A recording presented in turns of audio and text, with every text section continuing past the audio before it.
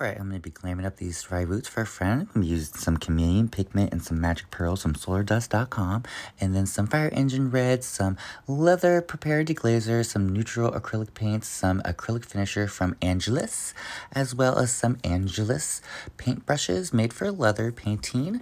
And then I'm going to deglaze these guys. Use gloves, unlike me. You can see one deglazed, one glazed, and then both done right here. Then I'm going to tape off the rubber. I didn't worry about the metal on these guys. And then I paint about 5 layers of the red paint first as a base, making sure there's no streaks and making sure to pick up where the straps are. Then I mixed in some neutral base with some of the pigment and went in on that about 3 times. You can see it here after a few coats. And then I alternated to the other one. And I did this and I did about 6 coats altogether. And then I alternated back and I mixed a little of both in on my top coat, just to kind of blend them both together.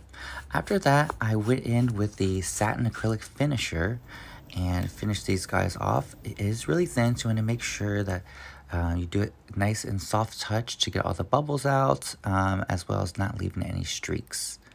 So you can see here. And then after I took the tape off, I did go around the edge with a little finisher. But you can see under light, they changed colors and really mystical. I added a little crystal pull on the sides of both of them. But I love how they just pick up a different tone and different color in the light. Now I just need to figure out what I should paint next.